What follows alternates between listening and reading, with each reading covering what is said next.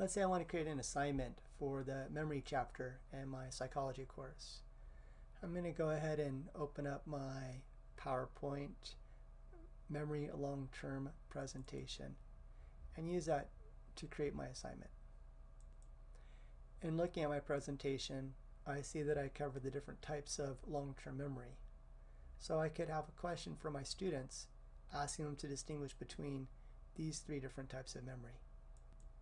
So I'm going to head on over to Canvas and I'm going to create an assignment.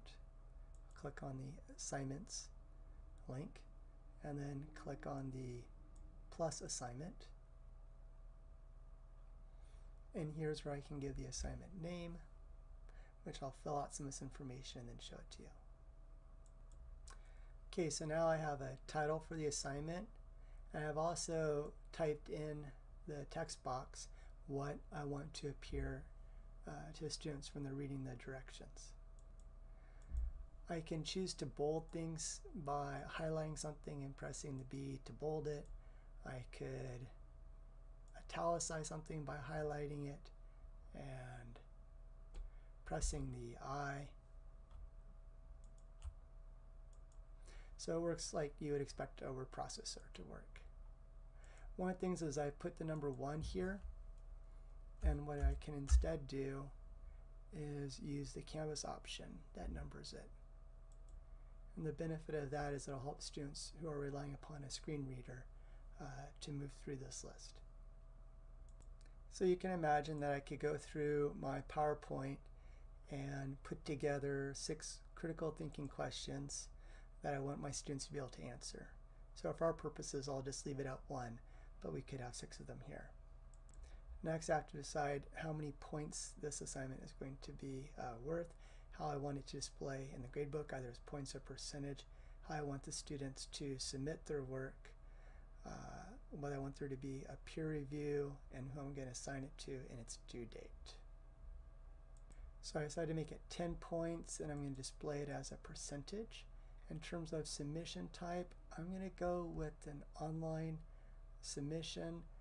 Students can either type it in or they can upload it. And I'm going to restrict the file upload types so that I'm only going to allow DOC, DOCX, that's for Microsoft Word, PDF, and RTF, which is rich text format. So I have those 4 extensions, each separated by a comma, and that way I don't get a student uploading some word processor file that I can't otherwise open. I'm not going to require peer review.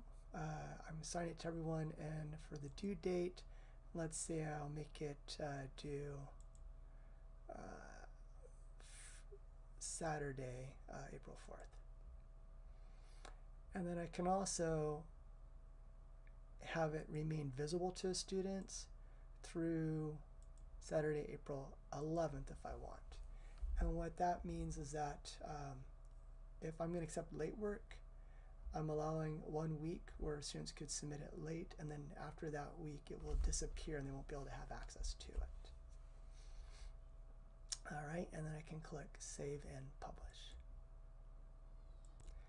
One thing to be careful about when you use the until deadline is that if you move the due date for an assignment on the calendar, it'll update when it's due, but it won't change the until. So that can sometimes have some unexpected consequences. So sometimes it's just best to leave the until blank and only put a due date.